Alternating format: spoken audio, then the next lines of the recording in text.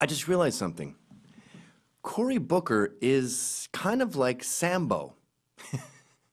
He's kind of shucking and jiving for the white man.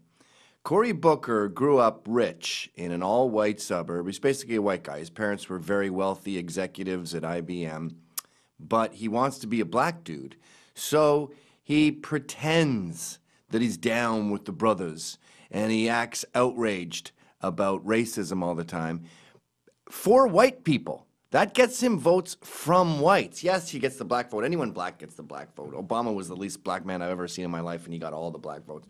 But what these guys are really trying to get is white votes, because that's the majority of people in this country. If you're in Japan, you want Japanese votes. And so he plays up the race card again and again. And what a disappointment to his parents. They didn't play the race card. They just busted their asses and made tons and tons of money. What does he do? He just gets up there and performs for the white man, pretending to be from the hood. Yo, I'm from Newark.